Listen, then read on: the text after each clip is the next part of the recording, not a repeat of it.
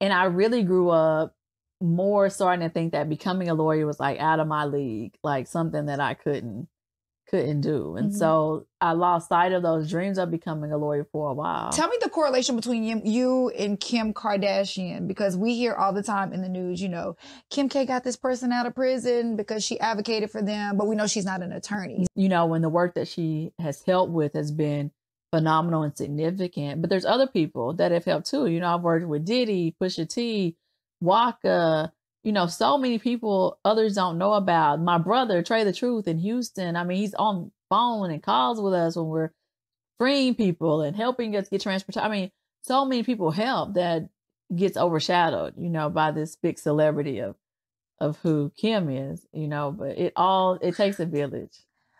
I have personally helped free 35 people and I've lost 2. So yeah, I did. But they're gonna get free.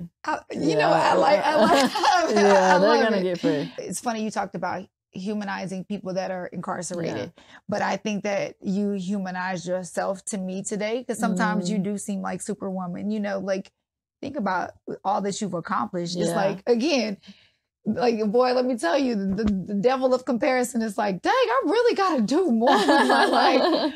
But it's so.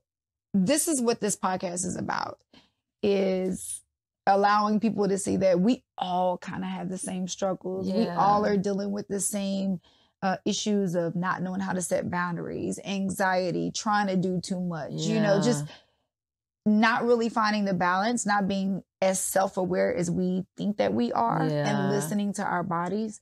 And I appreciate you coming in and just being so vulnerable. And I really, really, truly do. To see the full episode, click the link in my bio or go to the Dash Podcast on YouTube. And don't forget to subscribe.